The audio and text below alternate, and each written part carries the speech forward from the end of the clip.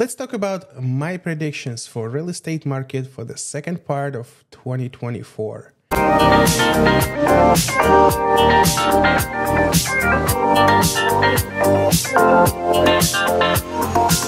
And I will be focusing on South Florida market.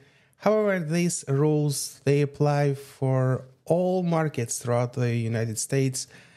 And as I've been talking to a lot of buyers and sellers, they both waiting for change. Buyers, they waiting for the crash of 2008, so the prices will significantly drop and the interest rates will come down to post-pandemic era when they can get a mortgage for 3%.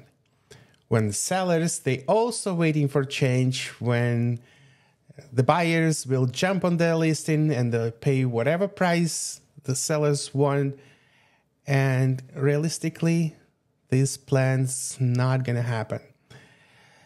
Well, what we're realistically looking for, and I'm not just basing on my own experience and my own knowledge in real estate, and as you probably know, I've been in real estate for over a decade.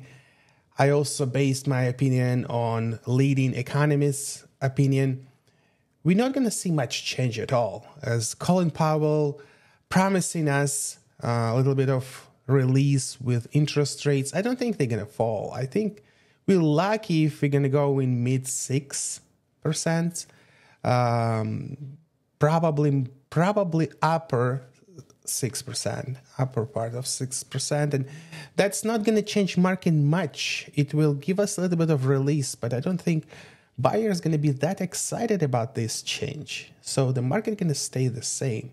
And what we see on the market right now, we see that an inventory builds up, especially in South Florida with all the rules about associations and reserves.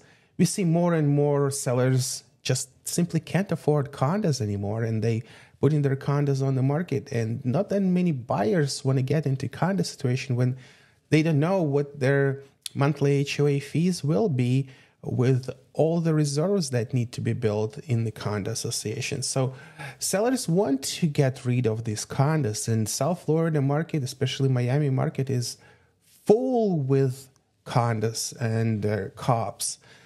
These properties, they will depreciate in price. And I see more and more sellers losing money on condos when they bought it a couple years ago, and now we see significant increase in number of condos for sale. With single-family homes, it's a little different thing. They don't depreciate that much. In fact, they still appreciate in price. We still see prices going up. It's paradox that we see higher inventory, lower activity on the buyer side, and still higher and higher prices, especially in the single-family home sector. Why is that happening? Simple thing, because they can. Sellers can increase the price because they have very little urge to sell. They have huge cushion of equity that they build up after pandemic throughout this tremendous growth that we've seen in the past couple of years. And now they're sitting on this cushion. If they need to sell, they can always get refi or get a line of credit against their property and just simply rent it, because the rent is not going down.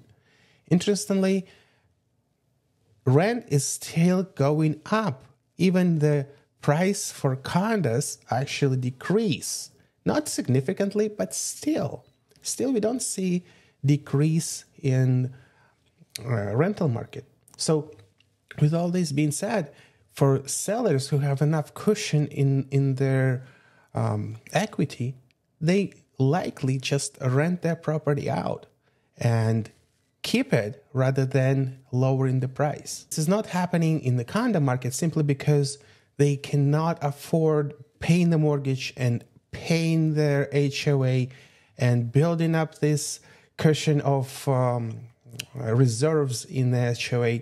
And the difference between rental and holding cost, sometimes it's upside down. I've met with a lot of sellers who told me, like, my monthly payments right now is $2,500 and I'm only getting $2,200 in rent. So my cash flow is negative 300. So in order for me to keep the property and rent it out, on the top of all the maintenance expenses, I have to pay this $300, which makes no sense for them because they want to at least break even. So they're willing to lose a little bit of money and sell it for less. And since it's becoming a trend, that's something that we see more and more often, that sellers just simply okay to lose a little bit of money. So what else are we going to see in second part of 2024? We're definitely going to see a lot of confusion. And this confusion will be related with upcoming election.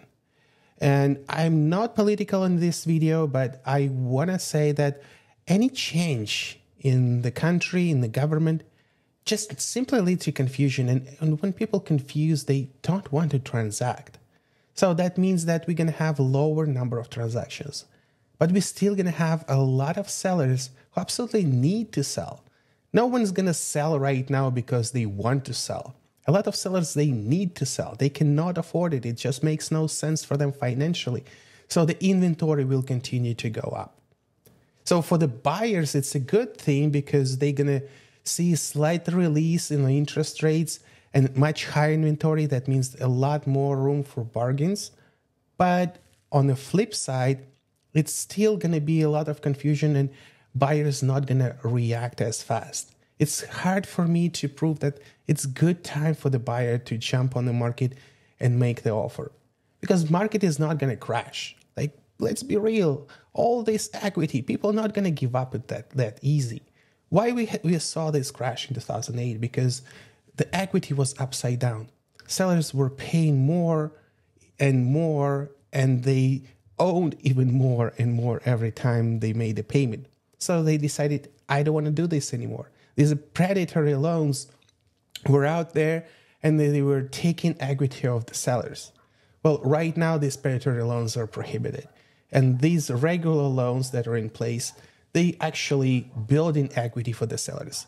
So I don't think we're going to see crash. I actually don't think we're going to see much changes except for a little more inventory, more of a normal market. And is this a good thing? I think it's just a market. I don't think there is good market or bad market. It's just a market. If you need to buy a home, then go ahead and do it. Don't try to wait the market. Same thing if you need to sell. Don't try to wait until it's going to be better time. It's never going to be better time.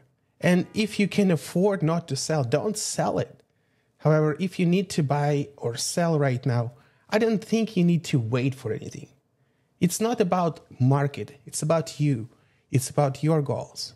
So make the decision the smart way. Don't try to time the market. Make the decision now.